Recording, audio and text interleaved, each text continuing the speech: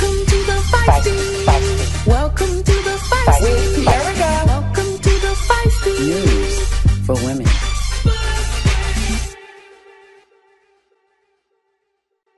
Hello and welcome to the Feisty News for Women. I am T. Erica. I present important women's issues and fearless feminine voices disrupting our society. Today's episode is brought to you by Women's Rights News on Facebook and Instagram. Here is the Feisty News for Women. The Islamabad police have launched a gender protection unit to respond to the victims of the gender-based violence and crime.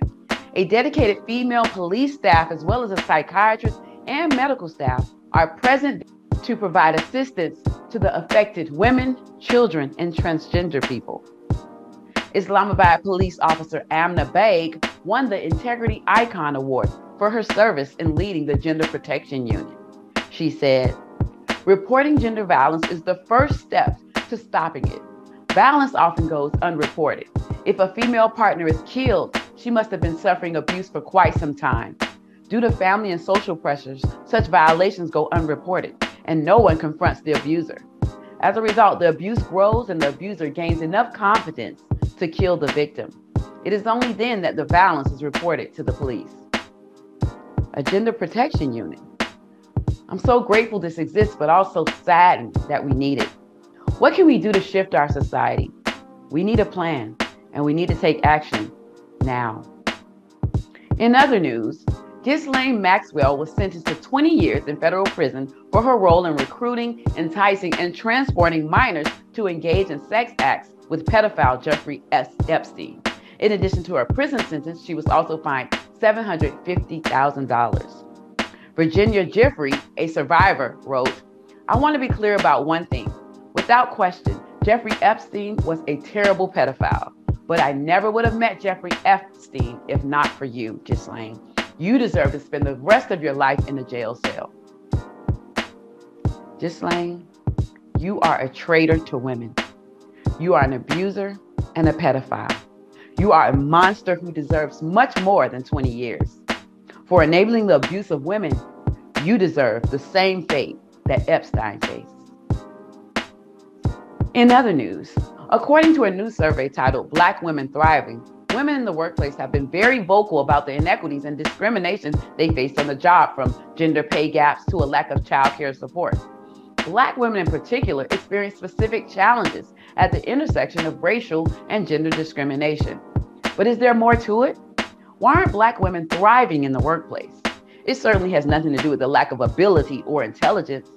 Let's chat with Diana Patton, the founder of Rise Advocates Academy, a personal and professional development program to help women advocate for themselves in their workplace and community. At the age of 14, Diana stopped her father from trying to molest her. Now she teaches the same confidence to women so they can stand up for themselves to get the respect and results they deserve. Welcome to the Feisty, Diana. So glad to have you. Can you tell us what Black women really need to be able to advocate for themselves in the workplace? Well, the one thing, T. Erica, that we all as Black women have down, we got the outer part down. We got our nails done. We got our hair done. We got our eyebrows on fleek. Our clothes are done. But what we have yet to do is reconcile ourselves with ourselves. Women lack the confidence to advocate for themselves in the workplace. And the lack of confidence comes from the inability to have an inner, still mind. And the lack of confidence is when women aren't able to speak up for themselves in a meeting when they have an unpopular idea, or if they want to challenge their salary, or if they want to promote something that is for diversity, equity, inclusion. It all comes from an inner narrative that speaks your dreams, your thoughts to power. We are not coming from a space of clarity and confidence. Clarity and confidence comes from a very still and peaceful inner demeanor. It comes from a narrative that says, I am powerful and I am healed and I surrender a lack of forgiveness, blame, shame, and guilt. When we get to that space, we come from the most powerful place. But that's not talked about a lot, right? We need to come from that space to do our very best advocacy work. Thank you, Diana, for developing such an important program. If you need to develop the confidence to step past your trauma and into your innate confidence, please reach out to Diana on Instagram at Diana Patton. Well, it's time for a break. Did Roe v. Wade begin with a lie? What can a man do to help a woman heal her heart? The answer to these questions when we come back. Don't miss it.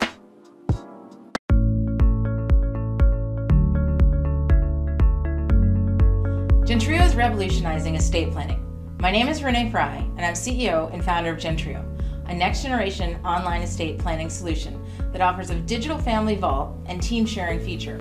So you can not only create, but also store and share your important estate planning documents like wills and medical and financial powers of attorney. We started Gentrio because our parents only had a modest estate, and yet they still had to pay over $10,000 for estate planning. With my background as a Harvard MBA and CEO of other companies, and my sister's education and experience in marketing, we thought we could do a better job and make it easier and more affordable for others. Gentrio's goal is to support women through all of life's inflection points, so we all can protect who and what we love, and all that's important to us.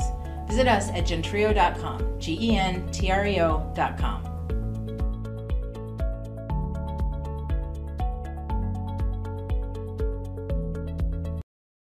Welcome back. I am T. Erica with the Feisty News for Women. Girl, guess what?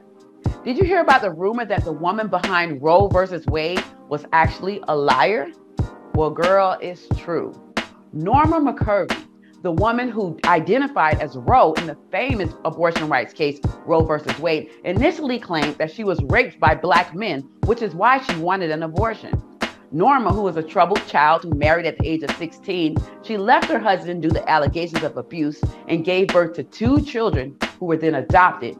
She became pregnant for the 3rd time at the age of 21.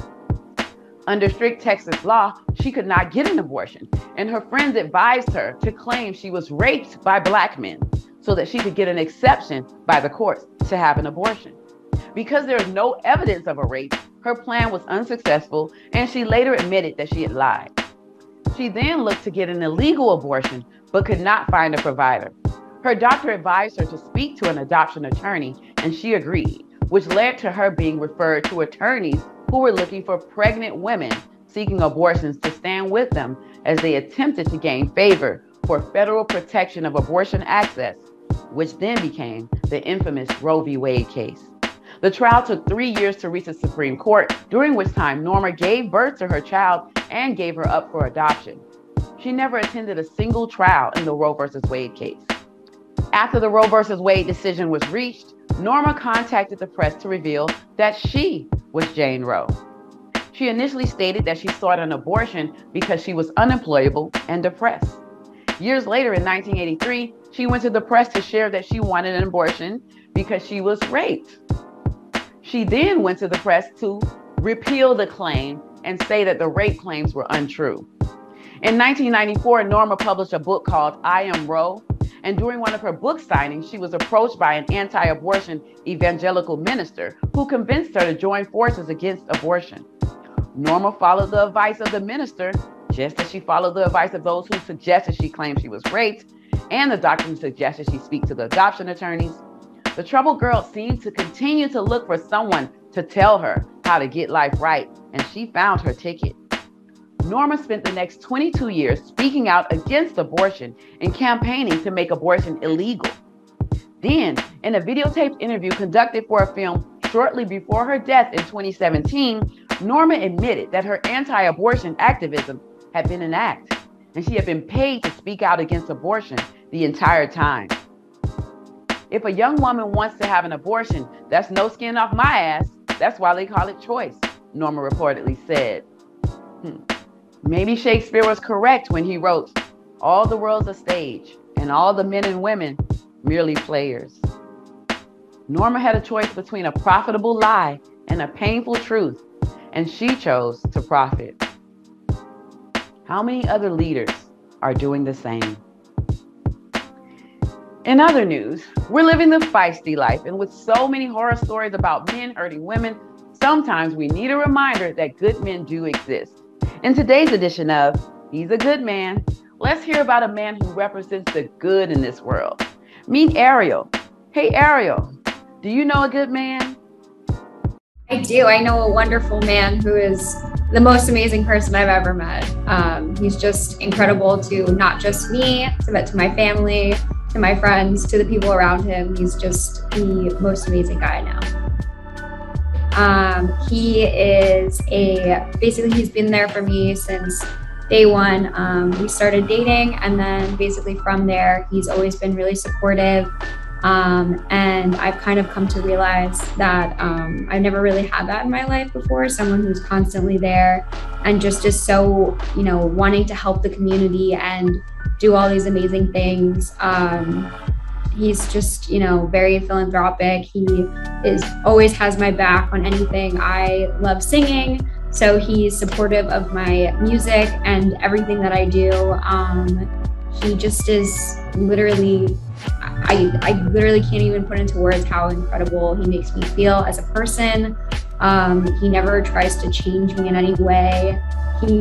I work in the same office as him. He's supportive of all the staff that, he works with. There's literally no one ever has anything bad to say about him. And he's just, the most loving and caring person I've ever met in my life. So I'm so grateful to have him. Something I've never had before, where someone who listens to what I have to say and sits with me and just kind of gets what I'm going through. Even if I don't say much, like, he'll know, and he just kind of shows me that he's there, like whether it's putting an arm around me and being like, babe, I got you, or it's, me talking for a while and then him being like, okay, well, how can I help you? What can I do to help you? And again, it's not even just for me. I've seen it with other people too with him, and he's just an amazing guy. Jeremy Dover, you are a good man. Thank you so much, Jeremy, for helping to heal the world by bringing peace to the life of a woman. Healthy love is what we all need. Your love matters. Well, thank you for watching the Feisty News for Women. I am T. Erica. Remember, be feisty. Women must be seen and heard. Welcome to the Feisty. Welcome to the Feisty. With T. Erica. Welcome to the Feisty News for Women.